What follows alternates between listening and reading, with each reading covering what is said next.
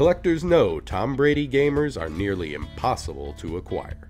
They rarely appear on the auction block, and when they do, they command six-figure prices. As the world's largest collectibles auctioneer, this is just the third we've encountered in the past 5 years, and the first full uniform from the GOAT we've had the privilege to offer. A throwback to the 1985 AFC Championship season when Steve Grogan was taking the snaps for New England. It also includes the MHK patch at the upper left chest, a memorial for the wife of team owner Robert Kraft.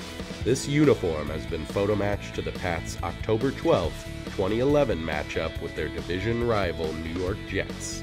That day, Brady went 22 of 34 for 321 yards and a touchdown, setting up that pay dirt strike with a 73-yard reception to Wes Welker as the first offensive play of the second half. The GOAT was sacked 4 times, and the green face mask paint at the right quadricep was likely applied during one of them.